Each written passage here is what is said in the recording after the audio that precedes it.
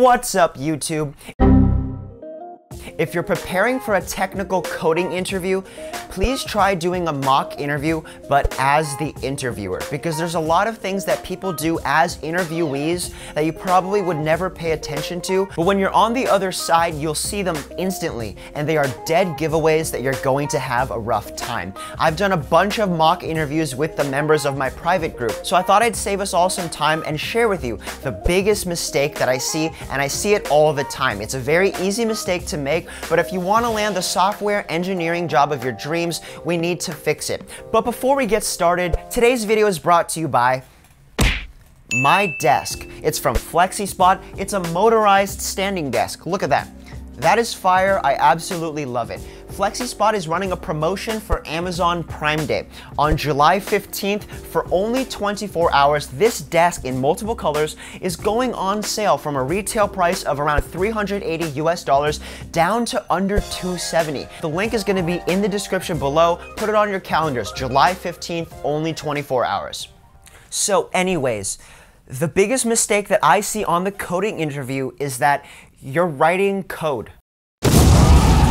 You actually shouldn't write any code until you kind of know how to solve the problem. A lot of times I'll give someone a really hard algorithm interview question and the solution is some convoluted dynamic programming garbage with like memoization, a bunch of stacks and pointers, and I'll finish explaining the question and then 2 seconds later they're like, okay, so I'll start writing my for loop, and the second they write the F, it's nap time, because the chances that you keep spewing out code and somehow end up with the correct solution is so close to zero that you might as well be writing Gucci Mane lyrics. You really don't need to code right away. You have like 35 minutes to solve an interview problem. If I were to explain to you the solution and say, code it, it would take you like 5 minutes to write it out. But trying to come up with an algorithm that solves the problem while you're writing code is like a million times harder than doing one at a time for 3 reasons. First of all, if you write code that's unnecessary or not correct, you'll be mentally biased in the wrong direction. You'll try to keep building off the code you have because you subconsciously don't want to be wrong. It's an interview. It's like if you're solving a Rubik's Cube and you just start making turns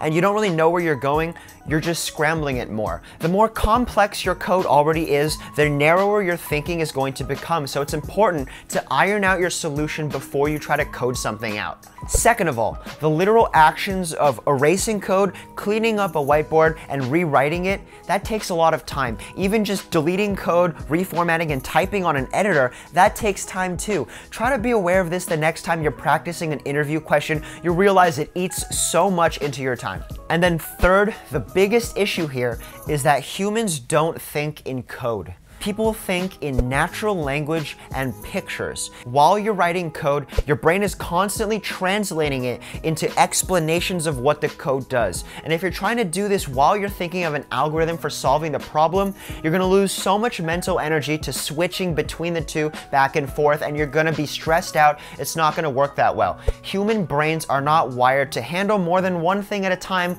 well at least. So it's important to start separating these two parts of the process, and that takes a lot of patience, discipline, and experience, so try to rack up as much realistic experience as you can. So what I recommend is you first just sit back and think about the question, and then draw out visualizations just so you understand it, and then talk through it with your interviewer. State all of the assumptions that you're making, and ask a lot of questions that go through in your head. Try to sound as reasonable as you can, and once you can explain how you're kind of going to solve the problem, then start coding. You shouldn't write a single line of code until you can convince yourself why you're doing so. Because if you can't convince yourself, there's no way you're going to convince an interviewer. And even if you don't need to do this step and you can just write code and nail it right there, the interviewer has seen so many struggle interviews that they're just gonna clock out. They'll be like, okay, yeah, buddy, write your little code. You're gonna delete it soon. Go ahead. You want to minimize the number of times that your interviewer thinks that you don't know something that they know. The point of this isn't really to write code that solves the problem because they have the solution.